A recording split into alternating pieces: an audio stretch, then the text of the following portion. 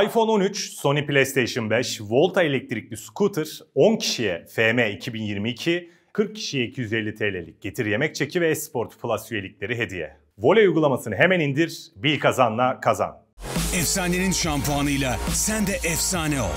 Cristiano Ronaldo tarafından tasarlandı. Mevzu geleceğe baktığın zaman gelecekte pek böyle biraz sisli bulutlu yani. Bu tünelin ucu Mahmut hocanın odasına çıkıyor yani. Mahmut hocanın odasına çıkıyor bu tünel. Niye? Yani sen şimdi Galatasaray maçında Berke'yle çıkacaksın. Telekom'da 50 bin kişinin önünde. Seyirci sayısı da 9 Kasım'dan başlıyor. 50 bin kişinin önünde Berke çıkacak. Nereden biliyorsun? Belki çocuk hayatının maçını çıkaracak abi. Ama soru işareti. Ya tabii ama bak şov dünyasında böyledir abi. Bir fırsat gelir ayağına. İşte fırsat. O fırsatı çok iyi değerlendirirsen. İnşallah değerlendirir. İnşallah Türkiye'de iyi bir kaleci kazanır. 3 ay yok. 3 ay santraforun yok. Zaten senin gol problemin var. Nasıl gidecek yani bu? Hani Vitor Pereira değil de Jose Mourinho'yu Roma'dan kovdular geltirsen ne yapacak adam yani? Santrafor yok, kaleci yok, 6 numara yok. Devre arasında bana santrafor alın diyecek. Yok zaten bence mesela sistem değişikliği de bana çok gerçekçi. O yüzden Fenerbahçe'nin gelmiyor. Mevzusu zaten üçlüden beşliden ziyade asıl büyük problemi bazı yerlerde kaliteli oyuncular olması, bazı yerlerde hiç kaliteli oyuncu olmaması, bazı yerlerde alternatif olması, bazı yerlerde çok alternatif olması. 8 tane orta saha oyuncusu var. Ama bir tane santraforu var. Abi 8'den de işte kaçı sağlam, kaçı işte hazır. Yani bilmiyorum. Dolayısıyla o yüzden işi zor yani kötü. Bence o yüzden diyorum makul hedef kupa diye. Niye? Ocağa kadar kupa maçları zaten. Hani handle edilebilir maçlar.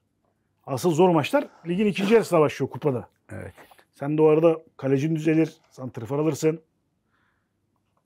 Psikolojiyi düzeltirsin. Sen o yüzden hani kupa kaldırmak önemli bir şey abi. 2 tane kupa var Türkiye'de. Biri şampiyonluk, biri Türkiye kupası. Geçen sene ikisini de Beşiktaş aldı. Al bir kupa kaldır. Bir Ali Koç sevinsin. Bir futbolcular bir sarılsın.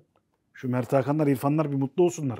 Mesut bir tweet atsın falan, anladın mı? Abi işte yani Instagram'dan paylaşsın. Biraz sempatiye. Yani celebration lazım yani. Bu camiaya artık bir kutlama lazım. Bu camia 8 yıldır bir kutlama yaşamıyor. 8. yıla giriyor yani. Baba bir de camiayı da çok gaza getiriyorlar. Ligin daha 3. haftası Fener bir maç kazanıyor. Fener şampi. Lan bir dur ne şampisi ya. Abi. 50 senedir de öyleydi. Evet. 20 sene 30 sene önce de öyleydi. Abi buna alışacaksın. Şimdi şunu anlatma ya. Bir kutlamaya ihtiyacın varsa en yakın hedef.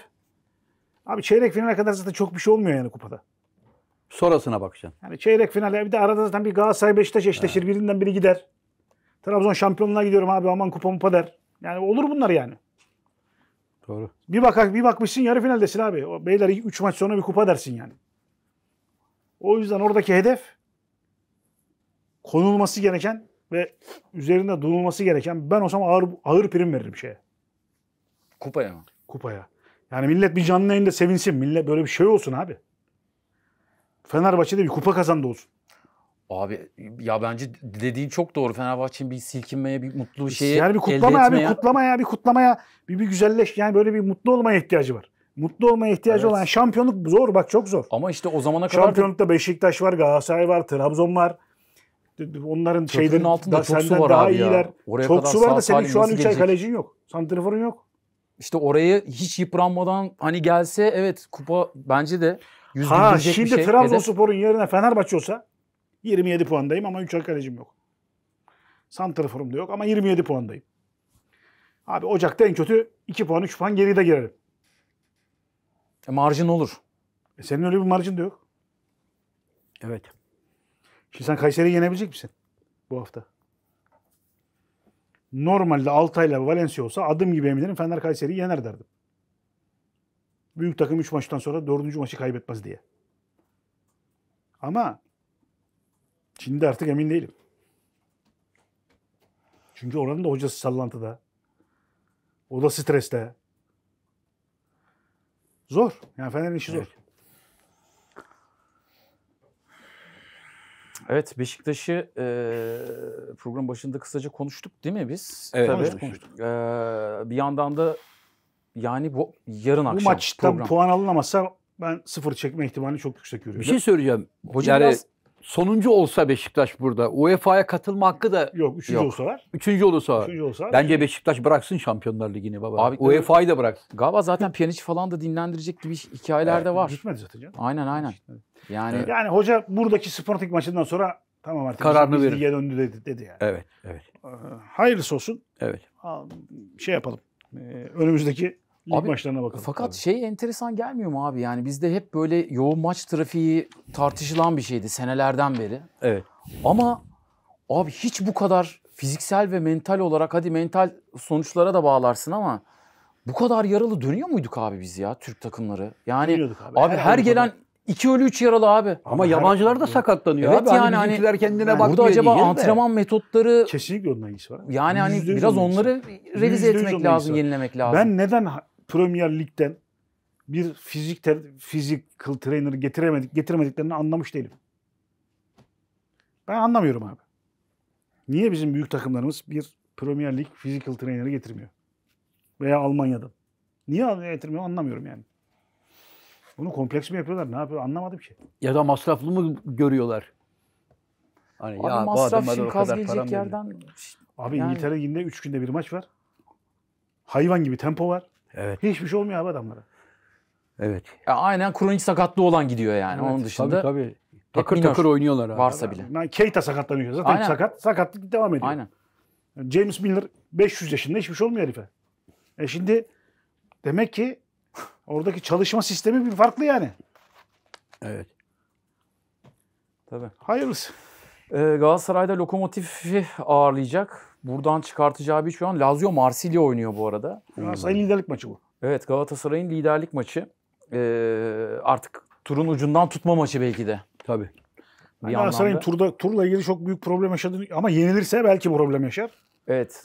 Yani Yenilir mi Lazio ondan da- Marsilya tarafı da oradan da bir, hele ki bir beraberlik çıkması Abi Lazio sıkıntılı. Hoca falan tartışılıyor. tabii. Yani Sarri orada tartışılmaya başlandı. İşte ben istemiyorsanız gideyim falan demeye başladı. Yani bu maçlar önemli onlar için de. Bir de kupa maçında Immobile'yi dinlendirmeye çalışıyor. Vedat hiç yok. Hiç oynamıyor yani. Evet, Çok evet, kötü. Evde yok. Vedat Muriç'i niye aldılar onlar? İşte 3. santrfor. Allah. Ya kulübede bekletmek için mi aldılar herifi? Ya kulübede abi şimdi hiç oynamıyor ya. Çok kötü abi. Öyle mi? Çok kötü. Çok kötü. Yani pandemiden beri yok Vedat. Değil mi? Fener'de de yoktu. Tabii Fenerbahçe tek Fener'de devre yok. oynadı. Pandemi giden zaman girdi Vedat bitti. Peki Vedat'a sahte okey diyebilir miyiz? Diye yani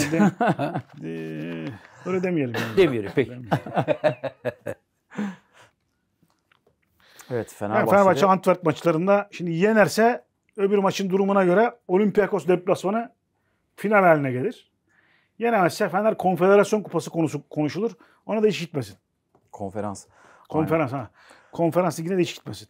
Evet çünkü hem Abi ligde bak, hem orada iki yenildin, kadroyla. Baktın yenemiyorsun. Uğraşma baba. Bak baktın yenemiyorsun uğraşma. Abi ilk Avrupa maçlarının sonrasında şeyi konuşmuştuk abi, hatırlıyor musun? Uzun zaman sonra bir Avrupa haftasında İyi bütün top temsilcilerimiz abi bir umut verdi. Hadi dedik hafta sonu gelsin, lig başladı gene gerçek biz bam bam bam tokatladı. Abi çünkü Geldiğimiz noktaya ilk bak. hafta o zaman gücünü kuvvetini ilk maça veriyorsun. Tek kurşun. Patır patır döküldü hepsi sonra.